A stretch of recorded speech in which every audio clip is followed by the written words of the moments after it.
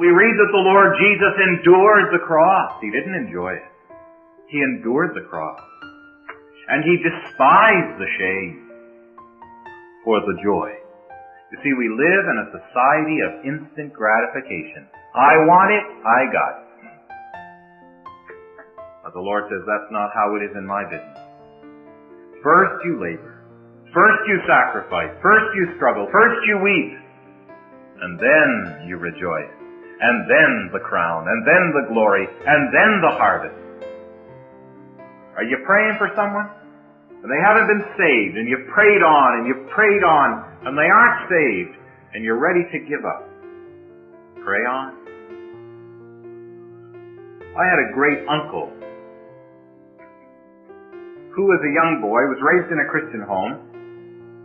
Now his mother had prayed for him every day, from before he was born until the day she died.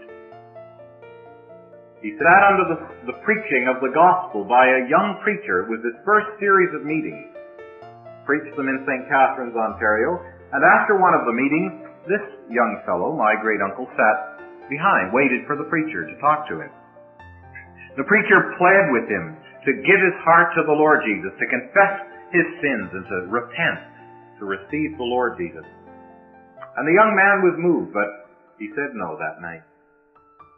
And by his own confession, for over 60 years, he never had another anxious thought about his soul.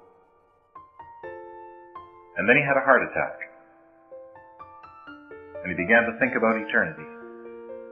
He had made a lot of money and had a place up in the Oakland area, had another place down at Palm Springs, and he went down to Palm Springs alone to their little place there, and he cloistered himself. He would not answer the phone, he wouldn't eat a meal, he just got with his Bible and he started to read. And he just couldn't understand it. He couldn't get it. He thought he could get saved any time he wanted to, but now as he struggled, he thought, I've missed it, I've lost it, I'm not going to get saved. And the more he studied, the more frantic he became. Until finally, Sunday evening, he thought, there's a little gospel hall here, little wee meeting there. Maybe I'll go out and hear the gospel there. So he went out Sunday night, and he sat in the back row. And after a few hymns, up got the preacher. It was the very same man that had preached as a young man in St. Catharines over 60 years before. Preached the gospel, and my great uncle trusted the Lord as his Savior that night. Within a week, that old man was in heaven. Now his mother never saw that prayer answered, but they were all registered in the heart of God. Pray on.